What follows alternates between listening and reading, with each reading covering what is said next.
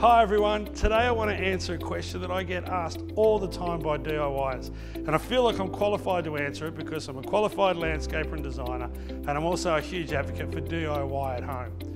The question is, what material should I use when I'm thinking about an entertaining area, a courtyard, or creating some steppers at home? Well, the answer is, I think there's two.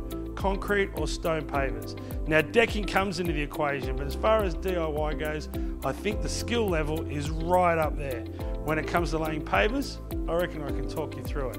So what's the pros and cons between natural stone and concrete? Firstly, congratulations for getting this far. An outdoor entertaining area or a courtyard, a little paved area is going to transform your lifestyle. You'll entertain more and you'll spend more time outdoors, and that's got to be a good thing. I reckon there's three things actually that you can't change whether you're using concrete or sandstone. Firstly, make sure that what you're using is meant to be used outside.